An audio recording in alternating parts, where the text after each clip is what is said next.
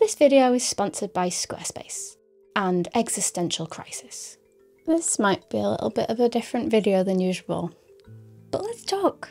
This video is going to be about two things. First of all, the updates from Caira, which is a Micro Four Thirds camera that you use in conjunction with your phone. And it's pretty cool, and it's got a lot of interesting and innovative features, one of which is a lot of AI stuff, which is what the rest of this video is about.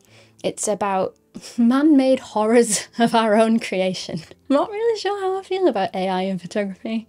And I started out this video as just a normal review of this camera, and it sort of spiraled. So this is Caira, and this is the second iteration of this style of camera by a company called Camera Intelligence. If you've never seen these before, it's quite an interesting way of working things. It connects to your phone. It's currently only iPhone on this new iteration. And when you take photo and video, it immediately sends to your phone. It has a Micro Four Thirds sensor, and it has the same one that's in the GH5S, so pretty good in low light and pretty decent all round. This new version has autofocus. It's single point autofocus so far, with continuous on the way. It feels just overall like a much more finished and usable and interesting camera compared to the original Alice camera. One thing that I think they've implemented really well is there are filters now for your JPEGs out of camera. It shoots RAW and JPEG, so you're not tied in. But what I love is when you choose one of the filters, you have this sort of thumb dial where you can dial in the setting to taste and to the scenario you're in to make it a little bit more usable. Because sometimes when you whack a filter on in camera, the white balance of the scene might not be right. It might be indoors and look weird. It might be a cloudy day and make it look too cool. So this really helps you, as you go on the fly, edit your photos in a really intuitive way. But let's get to it. The main new feature of Caira is the AI features. It uses a service called Nano Banana, which is an AI sort of photo editing and generating service, and it's built into the camera. Make the camera yellow to match the taxi style. And this is just quite slow because my signal is bad. You need good phone signal. Damn, I love that camera. Oh my god, Lumix, make that. Make the lens cap and the taxi sign yellow to match the camera. That's literally my dream camera. It's ridiculously good. When I first started playing with this, I went in, as I usually do, as a tech nerd. You know, new technology, this is cool. You know, I really want to keep up with everything that's going on. And then I came out of it going, oh my god. It is terrifyingly accurate. Put this camera in a photo booth sort of style photo, like a product shot with a completely white background. Well, I could sell that on eBay. Not that I ever would. The first time I used this, it was just on my shelf in here. I've got like a little teddy bear, and this is the AI and the original image. Can you tell which one is real? It's my blooming house, and I couldn't tell which one was real. I messaged my husband and he was just like, this is insane. And I'm like, yeah, we're at the point now where we can fine tune an image with AI without wrecking the rest of it. So like everything else stays exactly the same. It's just the thing that you want to manipulate that changes. And I have to pose this question to you, as I've posed this to myself many times over the past weeks. Is this photography anymore? How much AI in photography is too much? So to answer that question, for me personally, the amount of AI I'm happy to use in one of my own photographs in good conscience is like removing distractions. So like if there's a random pigeon in a street photography shot that I want to get rid of, I can get rid of it. And that's something that you could do using clone tools anyway. I just think that AI makes it a little bit faster. Recently I shot this wedding, and on the way back to the venue, the couple got all cute in the car park, and it was the most gorgeous shot with the most gorgeous lighting, but there were blooming cars everywhere in the background. So I used AI to remove those and make the shot usable. That's about the extent that I feel comfortable using AI within my photography. And this is obviously a spectrum.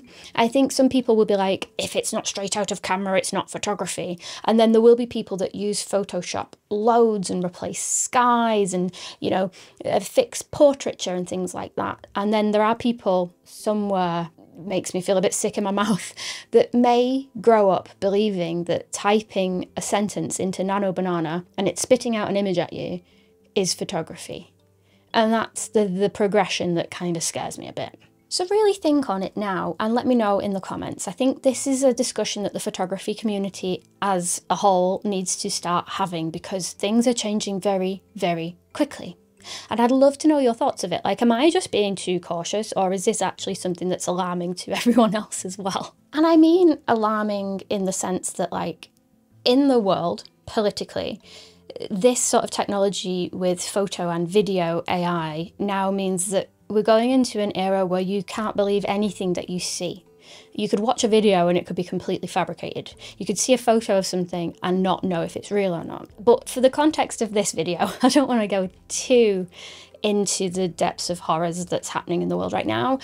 In this context, I mean for photography. As a creative person like myself, you watching this, how do you feel about AI in your creative field? So going back to the camera, because AI stuff aside, there have been leaps and bounds of improvements with this new camera. And one thing that I love about this design is you can use your phone from a good distance away as a monitor. So you could stick this on a tripod or on a surface, walk into scene, take selfies, take shots, take video for social media, because there is also a microphone and a cold shoe on the top. So you could use this as a really high quality social content creation machine that immediately wirelessly sends the video and the photos straight to your phone and then off into the world. Now, I'm quite sure that a lot of people out there are going to be like, well, couldn't you just use that with a phone? Why add in this extra device anyway? And I think it boils down to this age-old discussion, which I've talked about on my channel before, where if you value glass and lenses and sensor size and the characteristics that those two things bring to the table, you will get better and also different looking footage compared to just your phone. Whether or not this interests you or bothers you is a completely different discussion, but I do think there is a place in the market for these kinds of devices because not everyone is happy with the way that phones look. Some people prefer looking like a traditional camera, but having the communication with the phone is quite an interesting spin on it. Can you put a duplicate camera next to this camera in the photo? I want the camera to be exactly the same as this one, but two of them.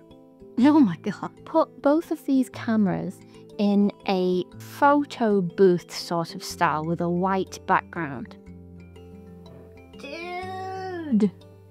So back to the AI that's built into Caira. One of the promotional videos that I saw for it was a shot in New York where they turned the foliage from green to like autumn, and it looked really blooming convincing. And then I just started down this sort of thought process of like, okay, so you go to New York and you get these fabricated photographs, but you've not lived that experience. You've not been to New York when the fall colours are out. Like, I went to Japan 2 years on the bounce in May and missed cherry blossom season both blooming times. It was horrifically unlucky. So I could go back and AI in some cherry blossoms into my photographs. But what is the blooming point? If I don't have a memory and a story attached to these images, what's the value of them? They're not mine. I may as well Google what cherry blossom season looks like. Do you know what I mean?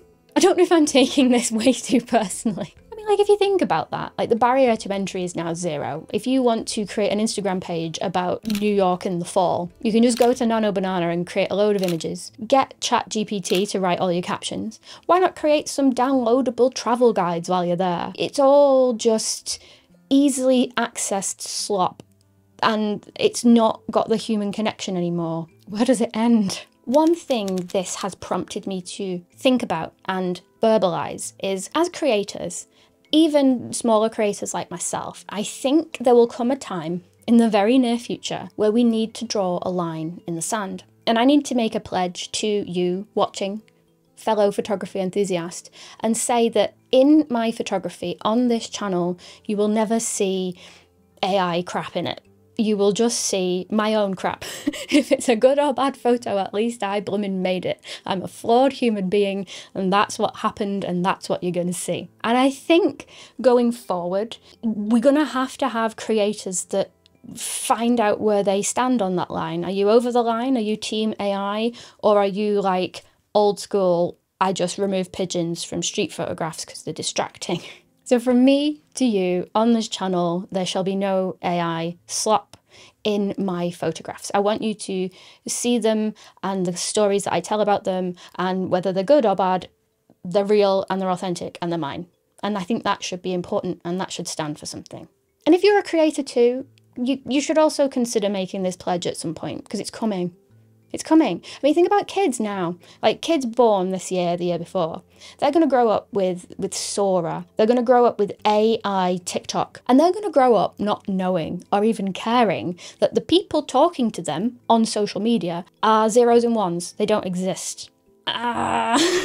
So here is a horrifying test for you. I threw in some of my latest photos from Greece into Nano Banana, and I said this prompt, something along the lines of, make some similar photos in the same style that would look very similar side by side in a gallery. So let's put AI to the test.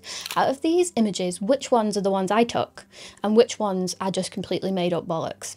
And be completely honest with yourself. Now, I'm not saying the original images were like, you know, groundbreakingly good. They're fine, they're passable. But if you saw any of the AI ones on my Instagram, would you think twice about it? Or would you just like it and go, yeah, that's an Emily Lowry photo, well done. I mean, look at the homepage of Nano Banana. Hand on heart, how many of these could you peg as AI? Some of them are very obvious, but some of them are not obvious in the slightest. And also we're getting that way with video now as well. And the final test, right? This is very interesting to me because this photo that I'm going to show you is one of my favourites from this trip. I was trying to take a photograph of a church door and a cat in front of it, and I had my camera through like this closed iron fence. And as I stuck my camera through the fence, the door of the church opened, and then this comedic moment happened where this guy came out and was like, no, you can't come in, to like this tiny little cat. And it just reminded me of the serendipity and the happenstance of photography, and how that moment nobody else saw but him and the cat and me. And if I wasn't there to capture it, it's come and gone, and that's life. You know, a million fleeting moments happen every day all around the world, and sometimes we're lucky enough to capture the fun ones and sometimes they're gone. And then at that point, could I have just made that story up? Could I have just put show a man in Greece telling a cat off at a church into this software and it give me something? But like, is the final outcome, is the photograph the thing that matters? Or is the fact that it happened and I have a story about it and it was a cute little moment what matters? What does photography mean? It may very much mean nothing unless you're a photography nerd like me and hopefully you. But I think throwing out all of these beautiful, polished, completely fake images through these AI softwares just diminishes it all somehow. And at this point, I'd like to apologise to Caira. I promise I am very impressed with your camera, and this is not any reflection on you or the product. It was just the product that prompted me to think about all of these things. And to be very, very clear, I'm not getting at Camera Intelligence as a brand whatsoever. There had to be a camera company that did this first, and it just happened to be Camera Intelligence with Caira that did this first. I'm under no illusions within the next months and years all of these AI features are probably going to be in big brand cameras. It's just the way that it's going. I spoke to the CEO the other day on a nice video chat. We had a really good sort of back and forth about the whole thing. And his ethos on it was the technology is already out there and all they are doing is harnessing it and offering it to the customers. He also said that there's a lot of guardrails in place within the Caira app to stop any, you know, not good prompts from happening. It's all like very safeguarded, which I also think is very important because AI is growing at a pace beyond ethics and a pace beyond how humans can adapt to it. It's very important that the camera company responsible for harnessing this sort of technology takes that seriously, and they do. So if you are interested in Caira as a camera, you can think about it in two halves. One, just as a really interesting camera nerd camera, because you can use manual focus lenses on it, you can use micro four thirds lenses on it, and you can also think about it as it has AI features. The AI features within the app are like buried in the gallery, so it's not like thrust upon you the minute you turn the camera on. It's a completely optional endeavor. Some people using the camera will look at those features and go, yes, this is so cool, I'm here for this. And some people like myself will just see it as a really interesting micro four thirds camera. And comparing Caira to the previous version, Alice, there are a lot of little hardware tweaks which I really appreciate as well. The lens release button is a lot stronger and more robust. The MagSafe is a brilliant addition on the back. It's a little bit smaller and lighter. I love the new silver colour, and I really like that the grip is a little bit more comfortable, and they've got a thumb grip as well. It was quite awkward to hold the original one. I found myself like pushing the phone out of the way to make space for my thumb. So they've really listened to the feedback, and the new design, there's a lot of subtle improvements, but there are definitely improvements to be had.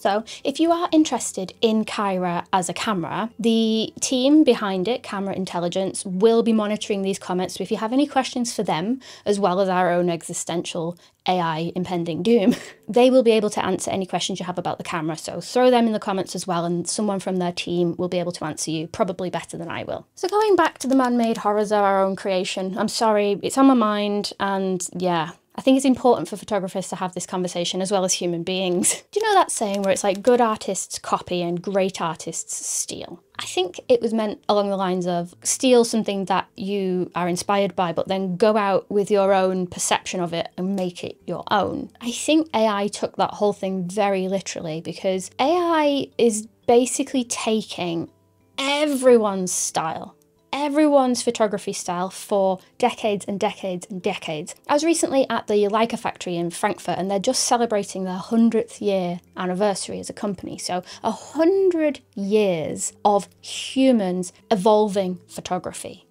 creating genres and creating community and deciding what's good and what's bad. And then AI just comes up and goes gobble, gobble, gobble, gobble, and just spits out like mashups of all this stuff. It is stealing at the end of the day. AI is stealing. It's not something that can create something from nothing. It can only create in the context of what humans have already laboriously made over 100 years. Even down to lens choices and lighting, and everything you see in an AI image is stolen from someone's hard work. And I didn't realise how passionately I felt about this until I started trying to write this script.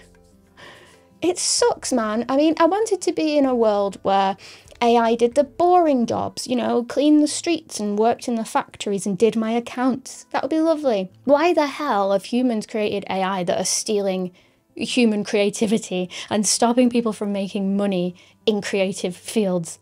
That is so dystopian. It's not a good thing. Let's have a good old discussion about it in the comments. I hope you've seen enough of Caira and Camera Intelligence to, if this product interests you, go and check it out. They did say that I could do anything I wanted creatively with this video, as it is not sponsored in any way by them, and I think I may have gone off-piste from their point of view a little bit. So if you are interested in that camera, make sure you check out some other videos online, because I do think it's very interesting indeed. Now I'm just going to quickly talk about the sponsor of this video, which is Squarespace. It kind of goes hand in hand with the conversation we've been having, like having a creative space online to call your own that's authentically you, I think is going to be more valuable than ever in the future. I think having like a blog or a mailing list where there's no algorithm between you and the reader, it's just if you want to watch or listen to what I have to say, go to this website. Sign up to this email address, and there's no third parties interfering with it. I think that's going to be very important in the future, and Squarespace is the place that I've done that for years and years and years. They make everything super easy for you, even if you don't have any design background. So Squarespace has been a really long-term supporter of this channel, and it's been really wonderful. So if you are looking to start your own website, go and create your masterpiece, and then you can use my code Micro4Nerds to get a discount off your first purchase or domain. Thank you to Squarespace as ever, and I shall see you in the comments.